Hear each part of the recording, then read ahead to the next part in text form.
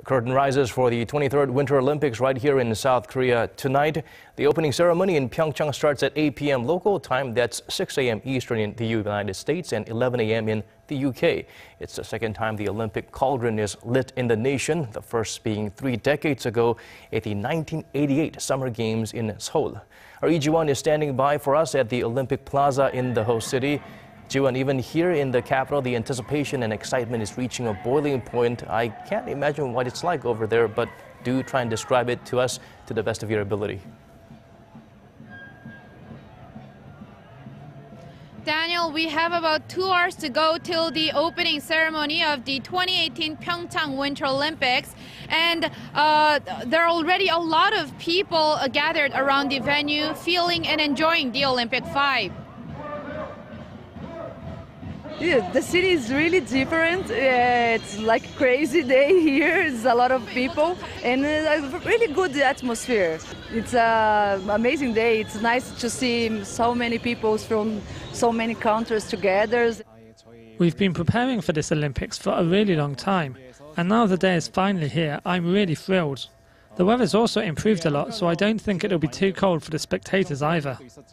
7th Olympic opening ceremonies and my 13th Olympic Games. So for me, it is always the beginning of the energy of the Olympics. So I'm excited to see how Korea builds that excitement this evening and expressing its culture and its history as well as its future.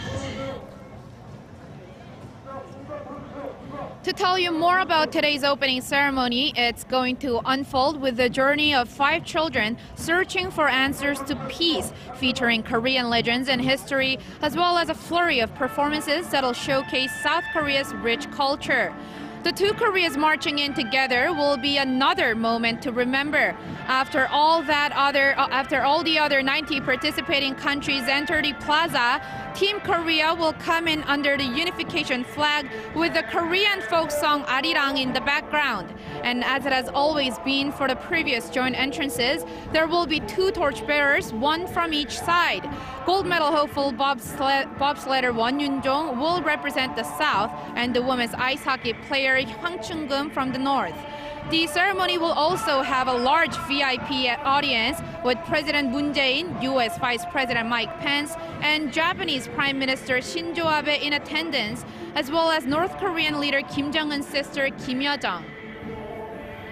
All right, Ji-won, the highlight of the opening ceremony is, of course, when the Olympic cauldron is lit. Could you perhaps give us some details about how that historic moment will take place?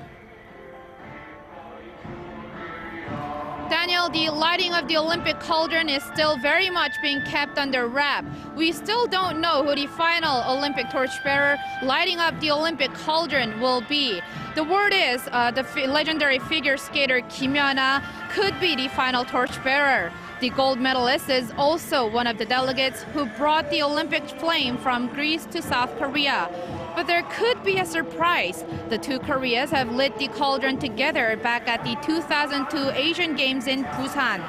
Now, wrapping up the 101-day journey of the torch relay with the final bearer, a total of 7,500 people will have participated in covering 2,018 kilometers in and out of 17 cities and provinces in the country.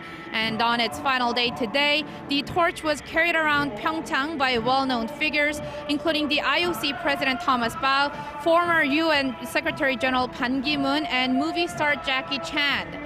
Now, that's it from me for now, but I'll be back with more. And before leaving, for those of you who will be coming to the opening ceremony, do bundle up and wear plenty of layers to keep yourself warm throughout the ceremony. Back to you, Daniel. Thank you for